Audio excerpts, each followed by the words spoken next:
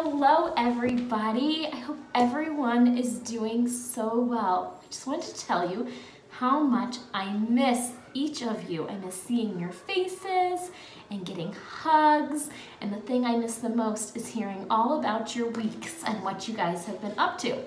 Now, if you notice, I am not at church, and my guess is you're not at church either. I am sitting in the middle of my dining room. And if I had to guess, my guess is you're sitting at home too. And even though I'm in my home and you're in your home, it doesn't mean that we can't continue to learn about God and His Word, the Bible. So today I wanted to take a few minutes and I wanted to teach you our Sunday school lesson for this week since we won't be at church together. So the first thing I want to do is I want to review a little bit about what we've been talking about. So a few weeks ago, if you remember, we were in the Old Testament. And now we are in the New Testament, which means our stories are all about Jesus. So a few weeks ago, we heard all about the genealogy of Jesus. And remember, the genealogy is like who your parents are and who your grandparents are. And we looked at the whole line of Jesus and all the different people that were part of His family and how that was all part of God's plan. Now, today our story that we're going to talk about is from Luke 2. Now, there's another really famous story that's also found in Luke chapter 2. And I want you to think for a minute, if you can think about what story that is. It's at the very beginning of Luke 2. If you guessed the Christmas story, you are correct. Now, our story today takes place after the Christmas story in Luke 2. In our story today, we are going to talk a little bit about Jesus when he was a child or a baby. Now, there's not many stories in the Bible about Jesus' childhood or when he was a baby. There's a lot of stories about when he was a grown man. So this is a very special story that God chose to put in the Bible for a very special reason. Now, this story has a lot to do about someone who waited. So I want you to see if you can think of a time where you had to wait for something that you were looking forward to. Now, my family just got back from Disney World and we had to wait a lot of times to ride a ride that we really wanted to ride. And I know we'd get in line, and as the line kind of moved up a little bit, we would grow more and more excited to ride the ride at the end of the ride. Now, usually that didn't take more than an hour, so we didn't have to wait very long. But sometimes in life, there's stuff that you have to wait longer than an hour or a day for. So I want you to think about something that maybe you've had to wait for more than just a day.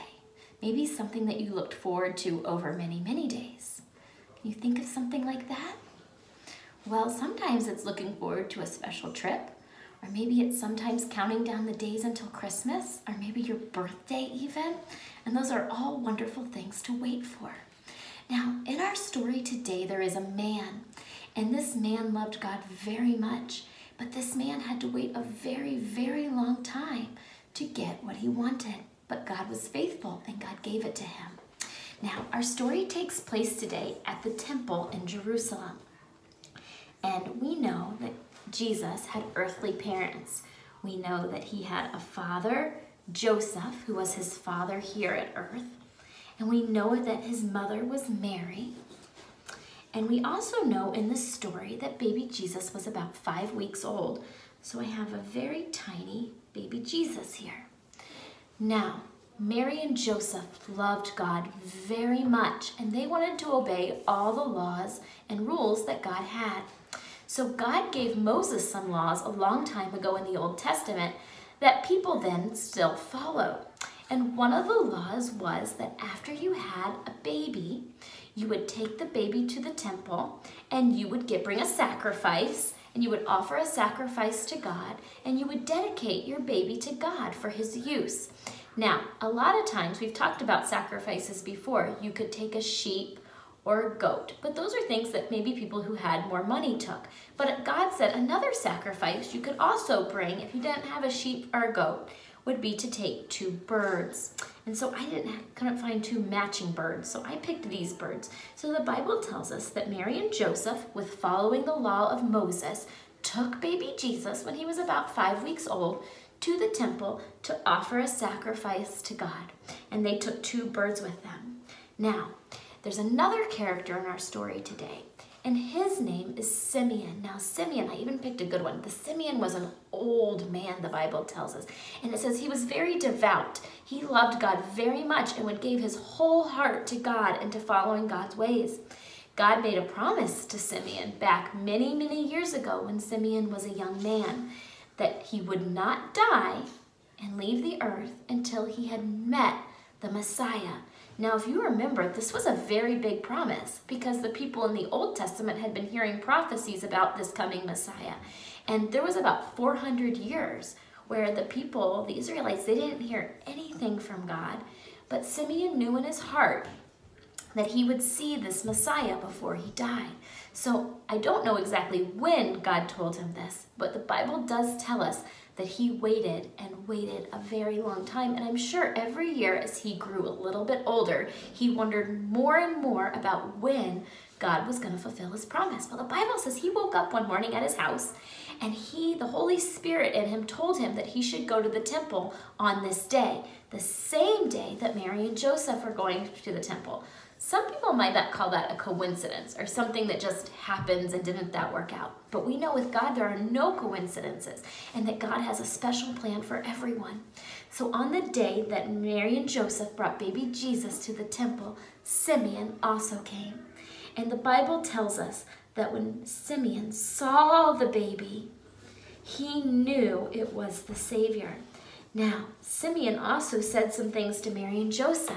Simeon blessed the baby and said that this baby would save everybody, all people Israelites and people who weren't Israelites, and that he was going to be a wonderful blessing to many. And that made Mary and Joseph very happy.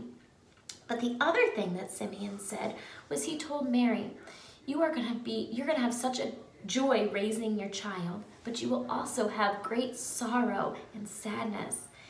And that's because I believe he knows what's going to happen to baby Jesus when he gets older. So he leaves the temple and someone else comes. Someone else who had been waiting a very, very long time. This is a woman by the name of Anna. And we have an Anna in our Jam City, but this is a different Anna. This is a woman who was married and she was a widow, which means her husband passed away. And the Bible actually tells us that her husband passed away when she was pretty young.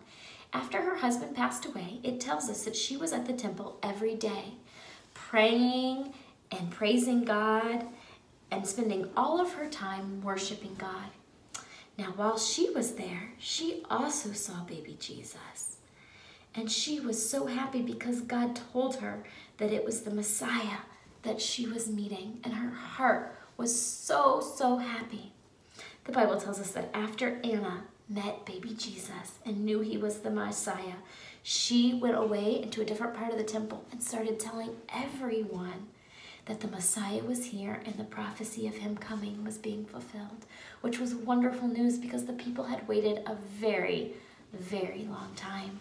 The Bible tells us that after Mary and Joseph dedicated baby Jesus in the temple and did everything according to the law of Moses, they went back to the town of Nazareth where they lived.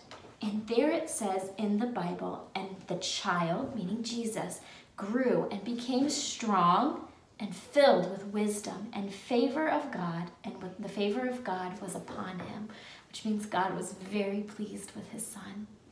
Boys and girls, what an amazing story about one, waiting and knowing that God fulfills every one of his promises, just like he did to Simeon. And two, how Anna was so joyful that she was able to meet Jesus that she went out and she told everyone that she had met the Messiah and that he was here. We're going to go ahead and we're going to review our Bible verse this week, and it's actually an Awana verse. So if you do Awana, you may already know this verse. It's John 1 through 2. And it says, in the beginning was the Word. And we know that when it says Word, that it's actually talking about Jesus. So we could say, in the beginning was Jesus.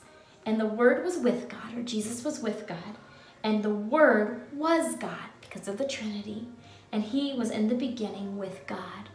So we know that even though our story is about Jesus coming to earth as a baby, that Jesus was also with God in the beginning, and that he was with God in heaven. Our big picture question for all of our stories in this unit is Jesus God or a human? And we know that as the Son of God, Jesus is both fully God and both fully human. Boys and girls, what a wonderful story. Let's take a minute and let's pray.